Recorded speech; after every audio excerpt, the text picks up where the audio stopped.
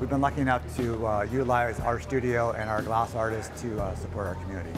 And the SeaTac Airport, again, is a great opportunity to celebrate what we do and what we make. When we first opened up, it was like everybody was curious to look at the shop to see what products we have. As time goes on, people tend to buy more and more stuff. Glass Eye Studio was founded in 1978 at the Pike Place Market originally. It was found by a bunch of people that wanted to blow glass and make art and celebrate Pacific Northwest. Starting in the Pike Place Market, they were on a mission to share the medium of glass blowing. And today we celebrate that tradition of Glass Eye Studio. So our kiosk program started back in 2014. And it is an opportunity for us to offer micro businesses an opportunity to come to the airport with limited to no investment.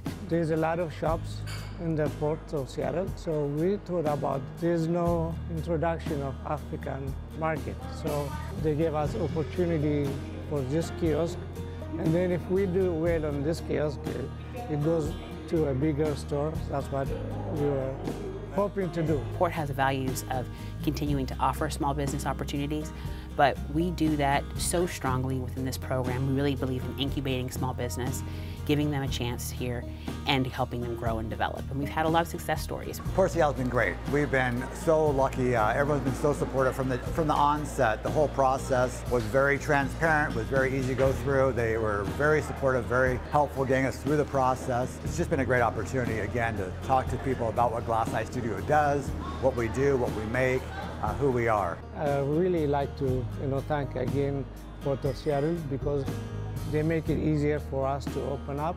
Actually, they help us in a lot of ways on designing the store and putting the front of the pictures and stuff like that. So that introduction helped us a lot. So I really want to thank the Port of Seattle.